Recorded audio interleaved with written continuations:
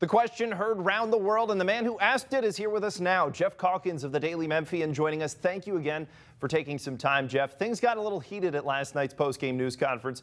We'll start with this. Were you surprised at the response you received from Penny?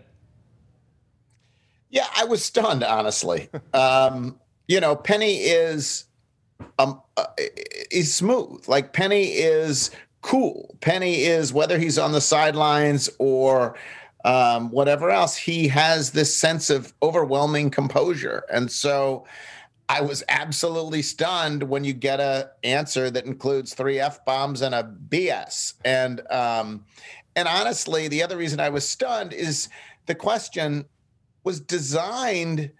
Some people have said that, you were trying to provoke him. No, I asked him, let's be clear. The question was, have you ever lost faith in your ability, in your sense that you'll get this turned around? And I really just, given that they lost 8 of 12 games, it was a question about his mindset and his morale and how he's feeling. And weirdly enough, in a way totally different than I expected, I got an answer to that.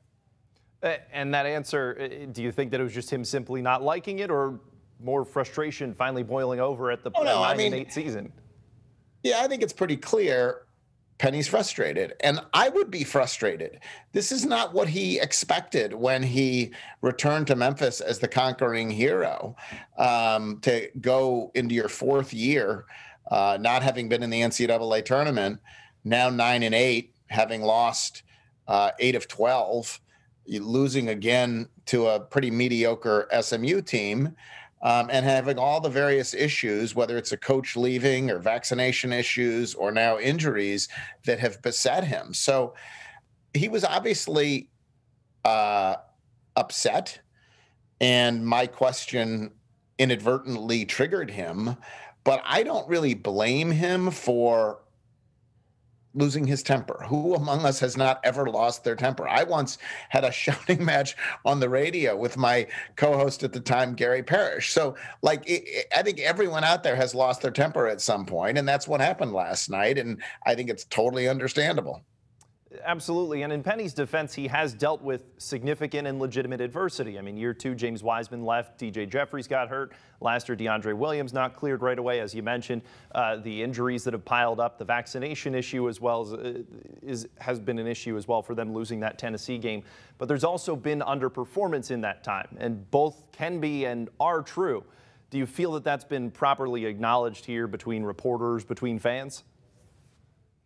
Oh, my sense is that Penny has gotten the gentlest treatment of any coach who has had his record could possibly have imagined. He's been here 4 years, hasn't made the NCAA tournament. And any other coach, let's be clear, we'd be saying, everyone would be saying, it's time to go, time to make a change, time to fire him.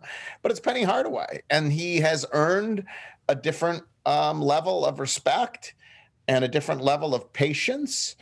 And then I think there is some recognition that they've been beset by unbelievable adversity. Now, to be clear, some of it is of their own making. Like, the vaccination issue is their own problem. Like, they created that by not having a team that wasn't fully vaccinated. And so it's why they lost to Tennessee. It's why they lost the game to Tennessee, and then why they then lost to Tulane.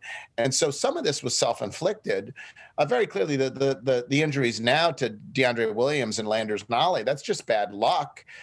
And so they're dealing with that, but they're certainly not the only team in the country that's dealing with injuries. Houston has devastating injuries and continues to roll along. Do you think that Penny has grown accustomed to that treatment that you mentioned here of having favorable and optimistic coverage up to this point from reporters?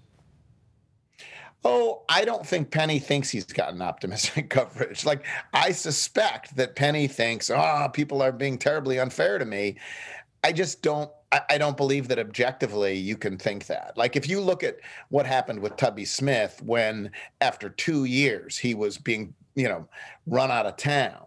Or what you look at what happened to Josh Pastner, who after going to NCAA tournament after NCAA tournament after NCAA tournament, never advancing particularly, but was run out of town. And then you see what's happened with Penny, whereas only now are people even starting to wonder if it's going to work. And I have not heard any media member say he should be replaced. No one. And I have not said it. And there is no other coach that could have had the record that Penny has had for 4 years and not have that be a resounding chorus at this point. Penny is treated with kid gloves because he's earned it. He has. And you know, in that vein, you're talking about a legend of the city, a legend of the program who's struggling. And while he'll rightly be given every chance to succeed, it is awkward in the meantime. How uncomfortable is this situation for everybody, especially the university?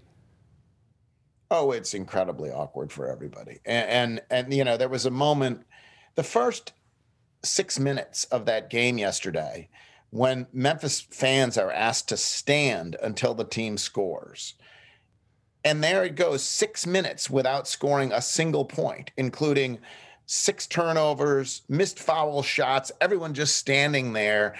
It was embarrassing. It just was. And everyone felt for Penny, for the situation. You just feel sick about it. There comes a moment when it was Tubby that people at that point, at the end, wanted him to fail so he would be gone. Nobody wants Penny to fail. Nobody.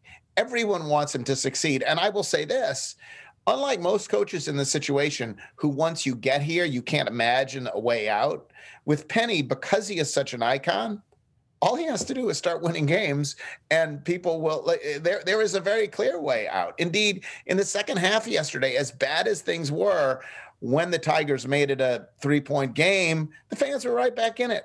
People love Penny, and so there is an obvious way out here. It's just to win games, and I don't know right now, the program being where it is, whether they have the wherewithal to do that. Well, that leads me to my final question. I don't know if confidence is the word, but are you still confident that Penny can turn this ship around? I don't think confident was the word I'd pick. Hopeful. I'll pick hopeful. I'm hopeful he can turn it around. No, I mean, if you were to ask me to predict what will happen, I would predict that at this point, you'd predict he'd miss the NCAA tournament. At this point, you'd predict the NCAA will finally come down with a ruling that probably won't be kind to Memphis. At this point, you'd predict further messiness. All we've had is messiness for 3.5 years. But that's not what I hope for. What I hope for is that they start running off win after win after win, that they get to the NCAA tournament, and that the Penny Hardaway era takes a turn back to what we all wanted it to be. But I think we're at a point now where it's beginning to look more questionable.